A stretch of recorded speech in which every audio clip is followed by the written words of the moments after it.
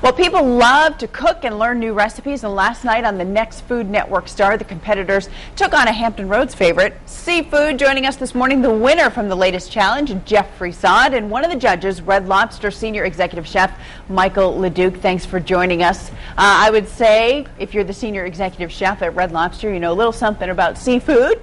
So what was it about Jeff's creation that put him ahead of everybody else? You know, we asked the contestants to use the same wood-fire grills that we use in all of our restaurants and come up with a dish out there sort of on the fly that did the same thing we try and do every day and try and bring some great flavors. And Jeffrey combined sweet, salty, savory, sort of that Asian technique, and did a really great job for us. So what did you make, Jeff? Tell us a little bit more about what was in it. What was in your recipe? You bet. It's a wood-grilled fresh fish with wasabi-seared scallops and shrimp in a spicy soy broth. And the idea is like to really bring the flavor of the wood out. So all the spices and flavorings that I put into the broth acted to complement that wood-grilled flavor. That was the idea.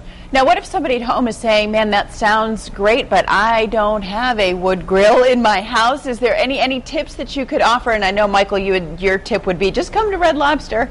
I'll save you the trouble. I'll save you the trouble. But if people did want to try to at least put some of the ingredients together at home, any tips for them, Jeff?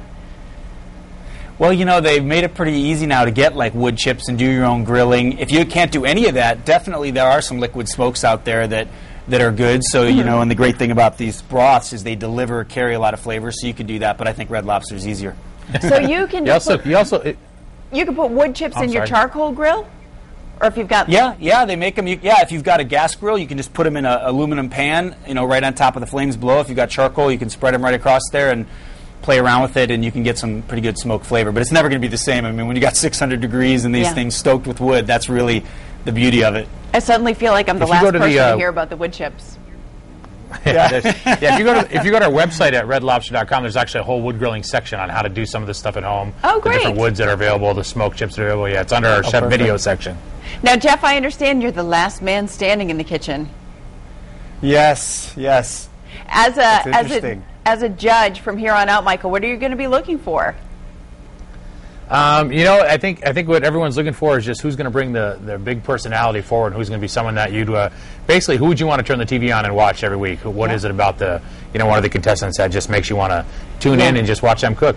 See, that's the difference, Jeff. I'm lucky on this show. I just have to have a big personality. I don't have to be able to cook it all. You got to have both. Absolutely.